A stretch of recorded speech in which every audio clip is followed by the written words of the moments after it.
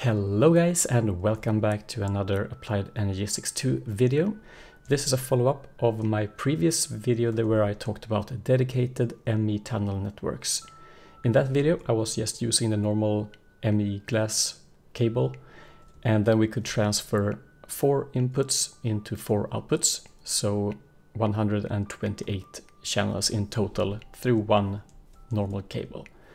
That video ended up in interesting discussions, and we talked about how to make things even better using dense cables for one, and also the quantum bridge where you can even send to another place.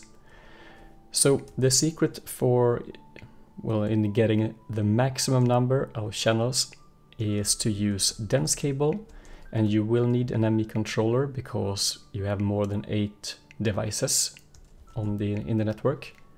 So on this side I can have 32 channels, and on this side I can have 32 channels.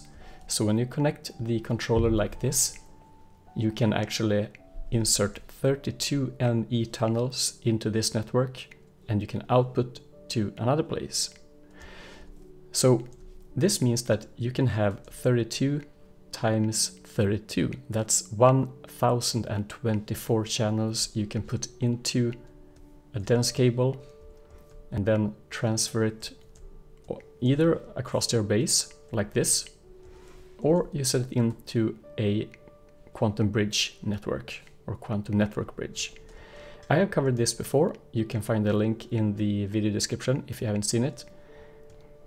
There's a limitation with the quantum bridge, and that is that you can only transfer 32 channels into it. So even though I can connect one dense cable here and one dense cable here, I can still only transfer 32 channels.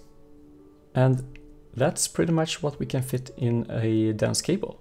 So if we do like this, we can actually transfer all these 1024 channels, and as you can see here, I've just hooked them up to a very strange looking controller, and over here we have a network, or the storage, where we have dirt and stone and nothing else.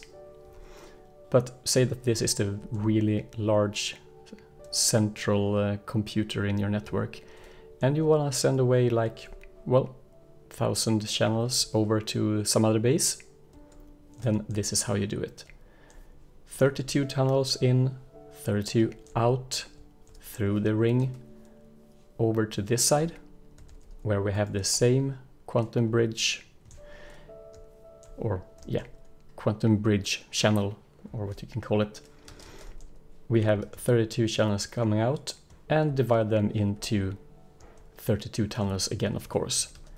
So over here we can see that all of these are using one channel, 1 of 32, 1 of 8. You will split these up to go to different rooms.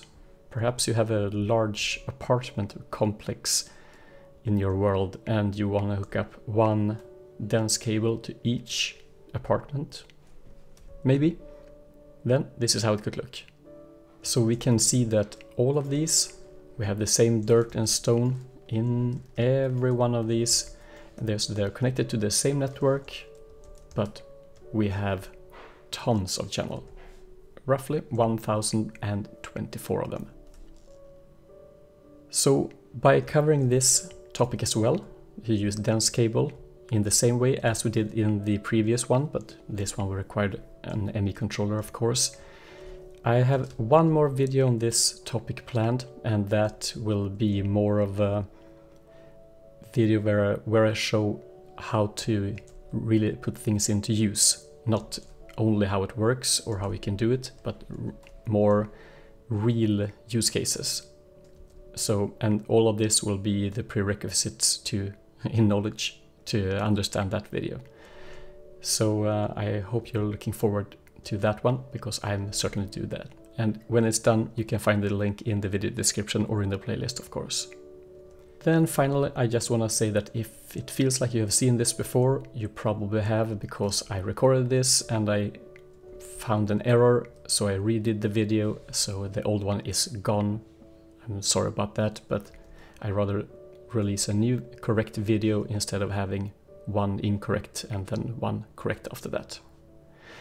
So if you have any questions about this, then keep them coming. I love when a video ends up in good discussions, such as the last one did. It ended up in this video and this very strange build, but I hope that you really understand that this is a very powerful way to transfer channels, and a lot of them as well. I see you in the next one. Thanks for watching and take care. Bye bye.